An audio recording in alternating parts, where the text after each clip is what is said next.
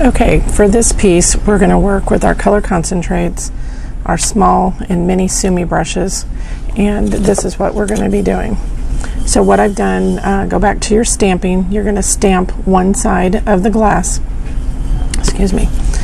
And what I've done here is I did not fire this. I etched the glass and then I stamped it on the front or the etched side, and now I've turned it over. I've laid it on a paper towel because I don't want it to sand off any of the product.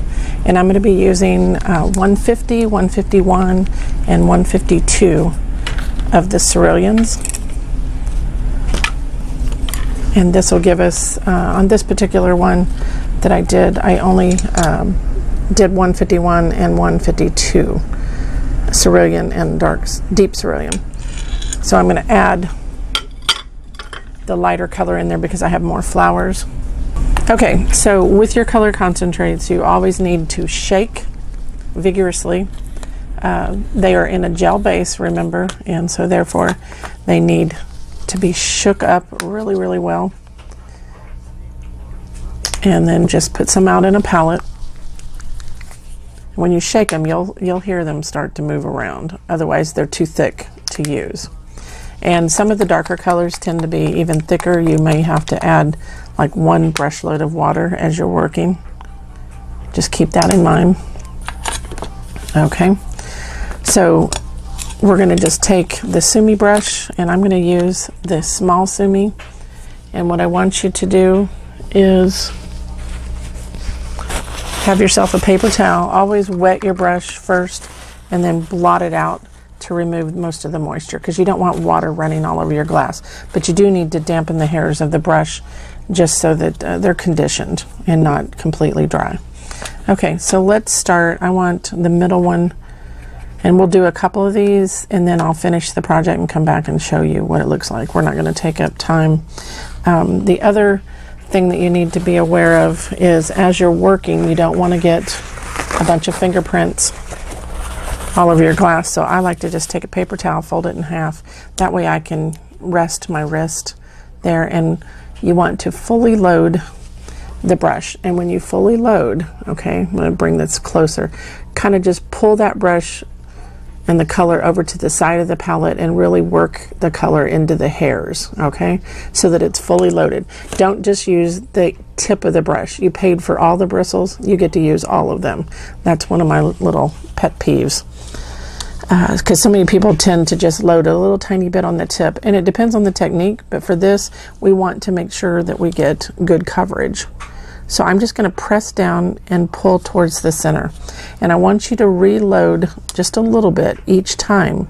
And the reason that you do that is so that you deposit the same color value on the piece. Because if you keep using with what's just in the brush, it's going to get less color and less color as you go.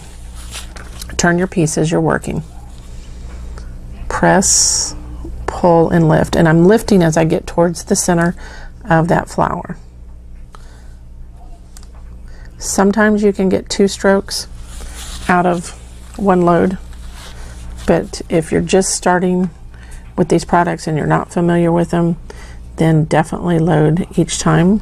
Now I notice I've got a little spot here that looks like it's repelling. Make sure your glass is clean. It should be clean because you cleaned it before you did the stamping, but sometimes if you've moved it around or weighted, it might, or maybe you set your hand on it, could have some oils. Keep turning, keep loading.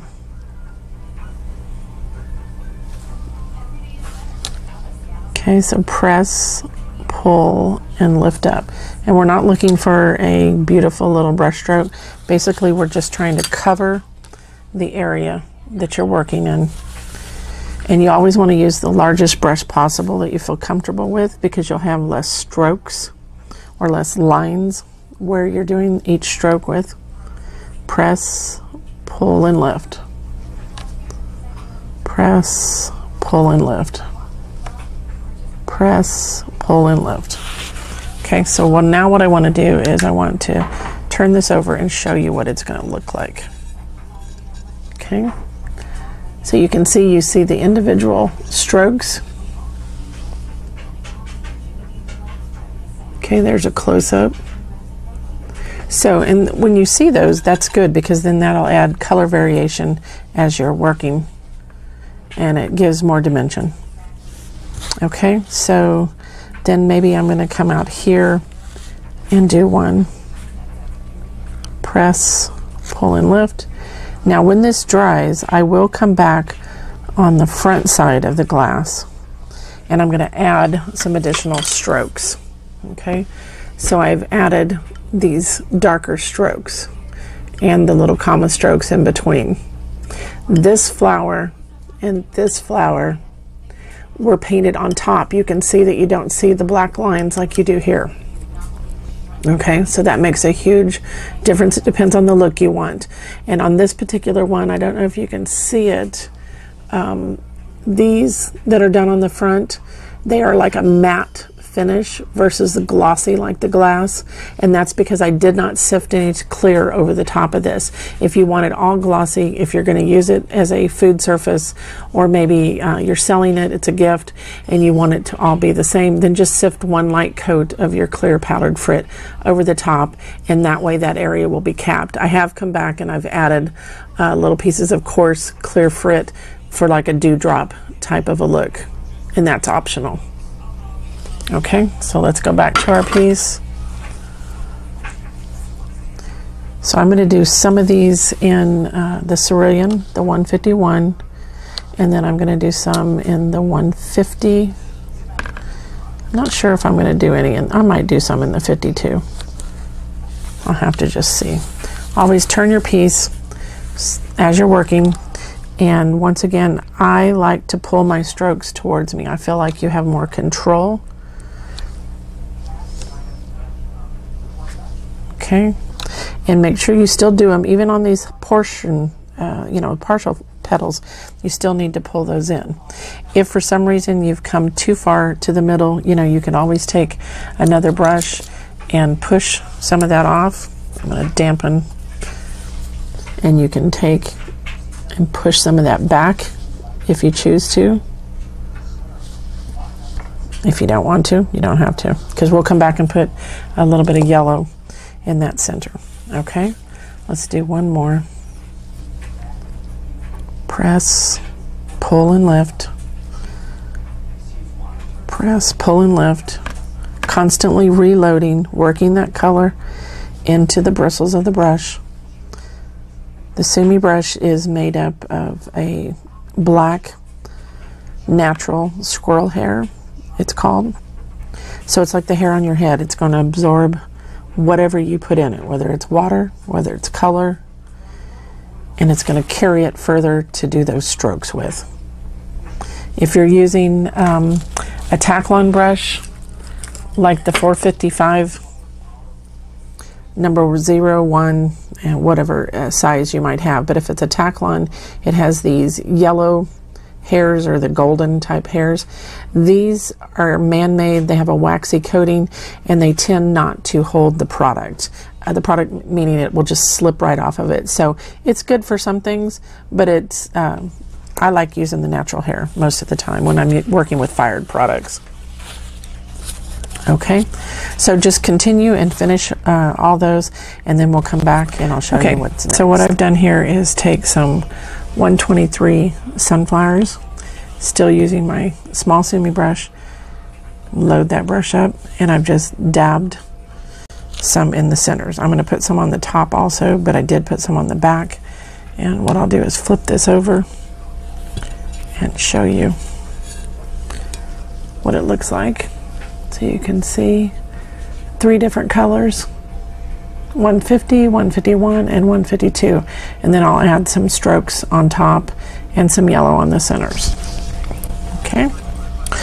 Okay, what I've done now is I've flipped the piece over, and I started on the light cerulean pieces, flowers, and I'm using the mini Sumi this time, and I'm just going to add a couple of small strokes on that large opening, so it's just an accent. Press, pull, and lift, just like we were doing before. I'm using the same color that's on the back side, just creating another layer of the color, the mini, so that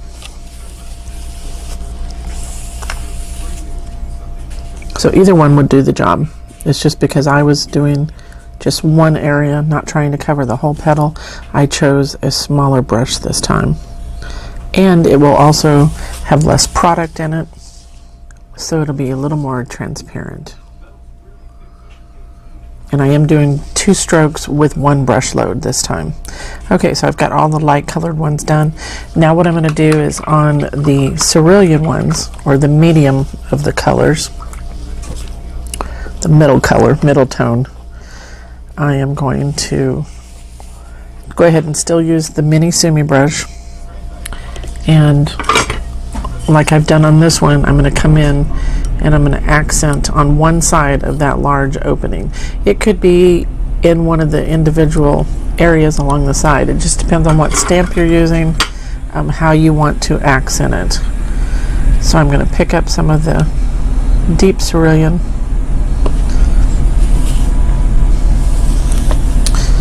and I'm going to start in the middle and work myself out. That way hopefully I will not set my finger down in it. That's my goal. And I'm going to use the cerulean 151. So you could do any combination. And let's put it on the opposite side that we did those others. Okay. There again, constantly press, pull, and lift. Double check yourself. And you don't have to be a brush stroker or someone that does a lot of brush strokes to do this. This is just a basic press, pull, and lift. Hopefully this will add some different things that you can do with your glass creations. The more you know, the more you can do. And I hope that you take this and to a different level than I have even. I'm just kind of covering some of the basics. I put the yellow in the centers in the background, you know, on the bottom layer, but I want to reinforce that by adding a little bit more on the front, just so it doesn't get lost. And I just just kind of pat it in.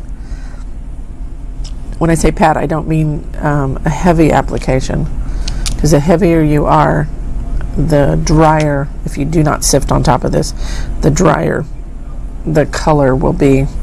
It'll be a matte finish. Just dab it in there kind of randomly. Didn't have to be perfect. Just to add a little bit more depth to it. Because if you get too heavy, see, that one's a little heavy. I'm going to come back. I'll show you something.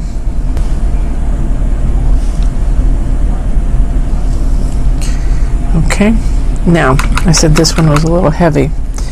I'm going to just come back after I've cleaned my brush and just kind of do the same motion over the top, and that just kind of thins that out a little bit.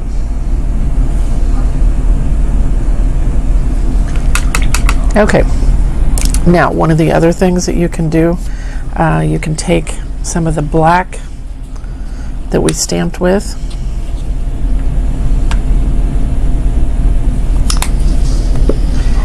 and you can take what's called a stylus or a dot maker. Some of you call it, the ends have different size balls on the end. We call it a stylus in the ceramic. So I'm going to use the larger end, and I've squeezed out some of my black here. I'm going to mix that up a little bit just to loosen it so it's not so stiff. And you can actually come in and add, and I did not do this on my fired piece, but I wanted to add a little more accent. So place some dots. You can kind of follow the guide. So we hope that these, you know, working with the color concentrates gives you some other ideas in your glass designs. And feel free to, you know, post on the board if you have questions or you know, can I do this? Can I do that? You know, if I haven't tried it, I will be honest with you. And there's so much that we can do with this technique. I hope you take it and run with it. Okay, so now let's go to the mini sumi, and I'm going to pick up some of the dark color. Let's say you don't want to, or you're afraid that you can't do these little strokes. You could just take the end of a paintbrush handle. The sumis are probably not good because they've got a pointed end, but let's say you're 455, see the end of that where it's blunt. You can take that and create dots. So if I had this, I could create graduated dots, okay? If you want them all the same size, same as with your dot maker, you need to load every time, okay? So if you didn't want to do this, you could just put a dot. So the larger the handle of the brush, the larger the dot is going to be. So you can see on this one, see the difference in the size. So you'd have larger dots, smaller dots, okay? So you don't have to do that stroke. This is just something that I did. Okay, so I'm just going to press, pull, and lift. And it may not be everywhere. It's just where I wanted to fill in some space.